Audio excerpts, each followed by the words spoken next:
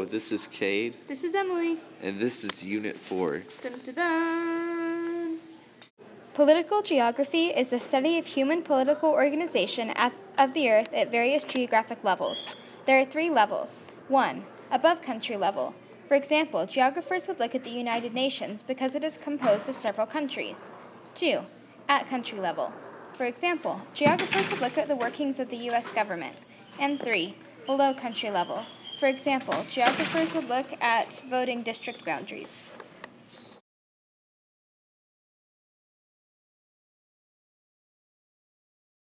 Now for territoriality. It is human nature to want your own space. When we do this, it is called territoriality, or creating ownership over a defined space. The same principle that causes you to get angry whenever your sibling invades your room applies on a larger scale. For example, whenever Germany invaded Poland in 1939, Poland and other countries retaliated because people are protective of their own territory.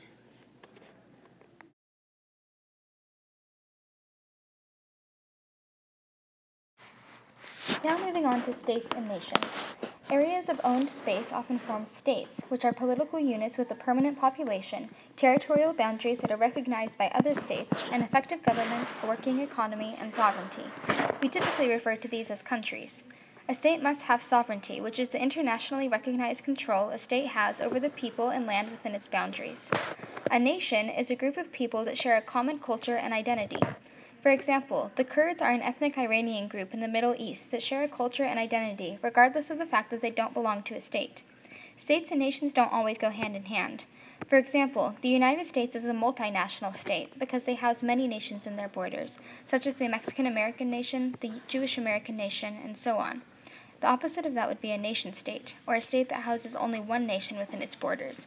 For example, Iceland only has one nation within its borders, so it is a nation-state.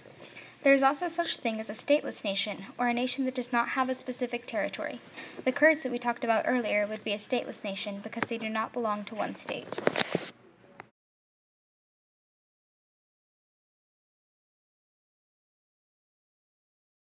This is Kade with Nations in Conflict. Many people have what is known as ethno-nationalism, or a powerful emotional attachment to one's nation that is a minority within the state. When these same minorities, nations, feel like they don't have enough self-determination or power to control their own territory, it usually leads to conflict. For example, the Chechens in the nation of Russia have a strong sense of ethno-nationalism and want more self-determination or power, so they have often fought with the Russian government. On the other hand, some nations are spread across many different states. For example, Hitler thought that the German nation had spilled into Czechoslovakia. So he wanted to take control of Czechoslovakia. to reunite the nation into one state. This was known as Irredentism. or a movement to reunite a nation's homeland whenever a part of it is spread into another state's borders. Sometimes to prevent conflict between two states, a buffer state or zone is put into place. A buffer state is an independent country located between two larger countries that are in conflict. For example, Russia and China have fought for years, but Mongolia, a buffer state, has helped to reduce conflict. A buffer zone is like a buffer state, but it consists of 2 or more states. Sometimes countries can dominate buffer zones through satellite states, which are countries that are controlled by a more powerful state. For example, during World War II, the Soviet Union dominated Poland in the buffer zone of Eastern Europe and made it into a satellite state to overcome the buffer zone. During World War II, Poland was also a shatter belt, which was a state or a group of states that exists within a sphere of competition between larger states. So Poland was a shattered belt between the larger warring countries of Russia and Germany.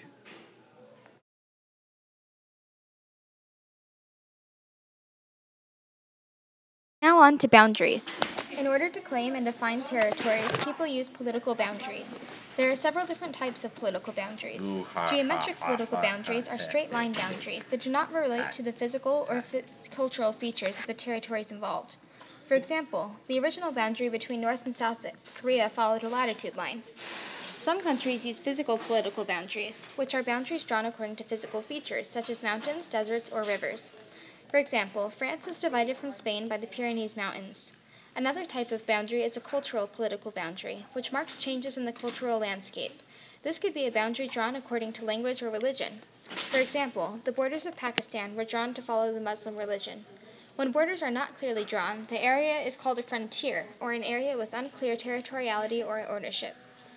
Ocean boundaries are a special case. Because the ocean touches many countries, the rule is that coastal states can claim the sea up to 12 nautical miles from the shorelines, and coastal states can claim up to 200 nautical miles from the shorelines as an exclusive economic zone, or a zone where the state has the right to exploit natural resources in the water. When there isn't enough water between countries for the country to have 200 nautical miles, then the median line principle is used, and the water is divided evenly. Borders are sometimes classified by how they have changed over time rather than how they were first drawn. Antecedent boundaries are boundaries that existed before human cultures developed into their current forms. These are usually physical barriers that existed before a political boundary was ever drawn. For example, Kentucky and Indiana grew as distinct cultures and districts before political boundaries were drawn because they are naturally separated by the Ohio River. The opposite of this would be a subsequent boundary, or a boundary that is drawn after significant settlement has already occurred. For example, the border between Canada and the U.S. was drawn long after people had settled and grown into different cultures. So just remember that antecedent boundaries came before people and subsequent boundaries came after people. Superimposed boundaries are forced onto a landscape by outsiders. For example, when Europeans came to Africa, they forced their own boundaries on land, regardless of the cultures and tribes that already existed. This one is easy to remember because superimposed boundaries are imposed on people.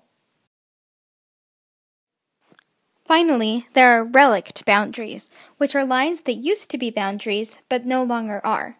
For example, the Berlin Wall used to serve as a boundary between East and West Berlin, but now it is just an old wall that doesn't serve as a boundary. This one is also easy to remember because you can just remember that a relict is old, so a relict boundary is an old boundary. Now a little about how boundaries are created. First comes definition, which is the phase when an exact boundary is decided and agreed upon.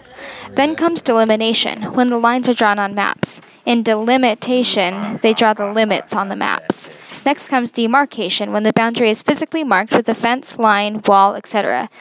In demarcation, they mark the land. Not all boundaries are demarcated because it is expensive. Lastly comes administration, which is when the government enforces the boundary. Boundaries often lead to conflicts. There are definitional boundary disputes, in which countries fight over the language used to define the boundary. There is a location boundary dispute when countries fight over the location of a boundary.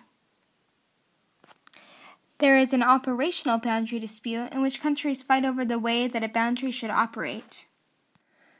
And there is an allocational boundary dispute when countries fight about how the resources that aren't divided by the border, such as natural gas underneath the soil, are allocated. Pretty self-explanatory, right?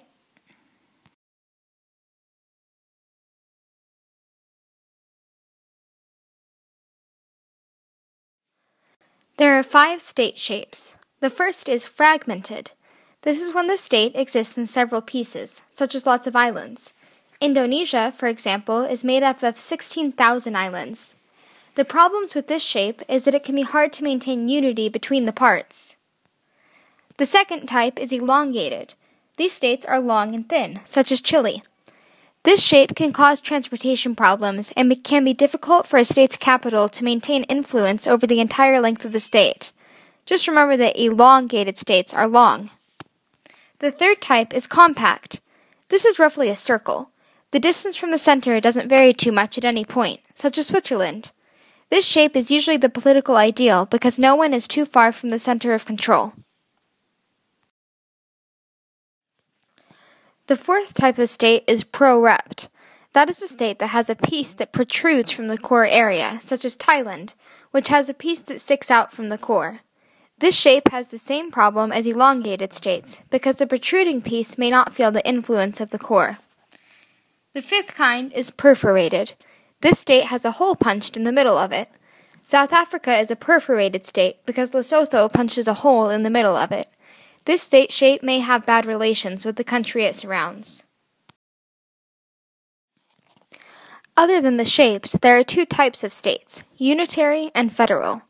A unitary state has one central government that holds most of the power. It can have local governments, but they are usually weak. This is ideal for smaller states. On the other hand, a federal state has a central government that shares power with strong regional governments. This is ideal for larger, more diverse states. The United States has a federal government. We have a central government that shares power with local state governments. This is ideal for the U.S. because we are a large, diverse country. State shapes can lead to political enclaves and exclaves. An enclave occurs when a state is completely surrounded by another. For example, since South Africa completely surrounds Lesotho, Lesotho would be an enclave. The opposite would be an exclave, which is a piece of the state that is not connected to the rest. For example, Alaska is an exclave of the U.S. because it is not connected to the rest.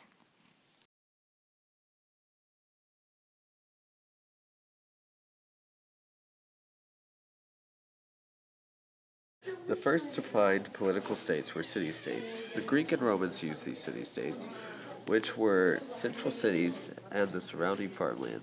Over time, central cities dissolved and bigger political entities were formed. As European city-states began building round world empires of the 16th century, they practiced colonialism. In other words, they took control of areas and peoples outside of their state. They used these colonies and lands to extract resources from them and use back home. This process was called mercantilism. Colonization fueled imperialism, which is the process of establishing dominance over a colonized area. Europeans did a lot of this in Africa.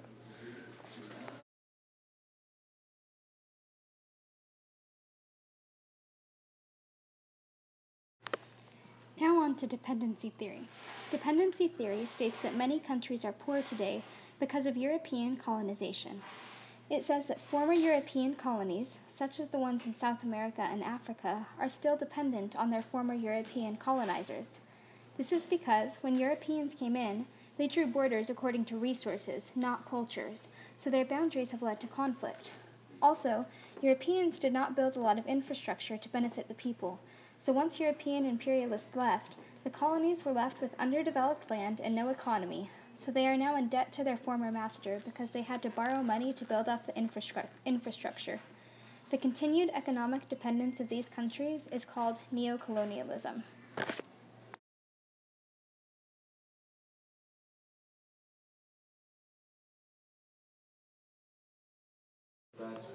Immanuel Wallerstein was the creator of the World Systems Analysis System and saw that the world was a capitalistic system with interlocking states.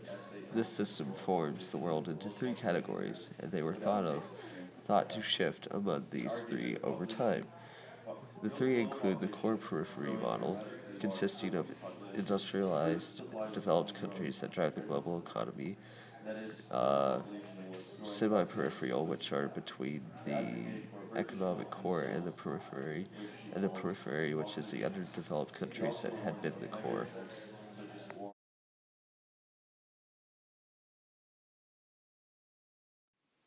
Now on to geopolitics. Geopolitics defines the way states behave as political and territorial systems. One theory of geopolitics is Frederick Ratzel's organic theory, which compares states to living animals that feed on land and are always wanting to grow larger.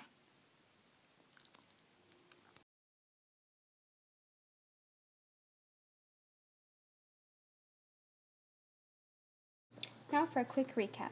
Remember that Unit 4 talks about political geography, which has to do with states and nations. States can have many nations within them, and this can lead to conflict within and without a nation.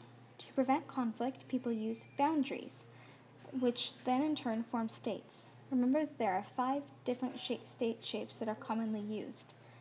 Remember the 3 major models associated with this unit: dependency theory, Wallerstein's theory, which we also know as the core periphery model, and Frederick Ratzel's Heartland-Rimland theory. Thanks for watching.